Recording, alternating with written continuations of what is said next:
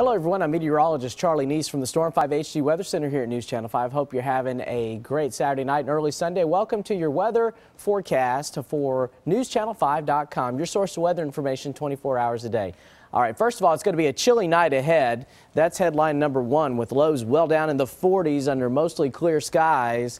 47 here in Nashville tonight, 46 in Dixon, 45 in Columbia, and taking a look in Cookeville, 45, 44 in Lafayette, and 44 degrees, the overnight low tonight in Bowling Green. The second story is going to be patchy fog, so keep that in mind, some of the fog dense. But it will be burning off by the time we get to lunchtime tomorrow for the Titans taking on the Bills. A kickoff temperature around 70 degrees under mostly sunny skies. Not a bad day for football in Nashville.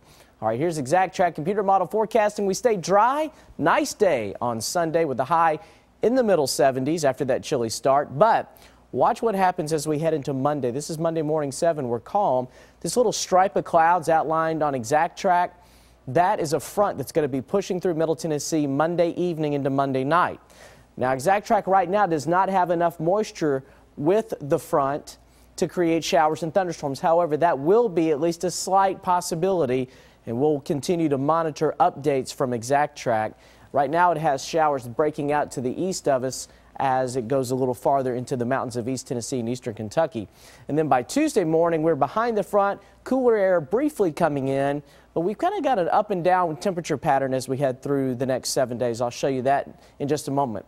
For Saturday evening at 10 o'clock, 56 degrees under mostly clear skies, so we'll be getting chilly. Then overnight lows down in the 40s. By the time we get to around 7 o'clock, temperatures hovering around 50 degrees on Sunday. Then by lunchtime, back up to around 69 with low humidity. 47, look out for that patchy fog out there. Some of it could be dense. Here's your 7-day forecast. 76 on Sunday, 81 on Monday, with a 20% threat of a shower or storm, mainly in the evening. And right now it looks like the best chance of that's going to happen to the east of Nashville, but we'll keep you updated. A little cooler on Tuesday, 72, 76 Wednesday. Then we're going to have a couple of punches of cool air that'll come in. Thursday, 70. Friday, only 59 degrees with a low of 40.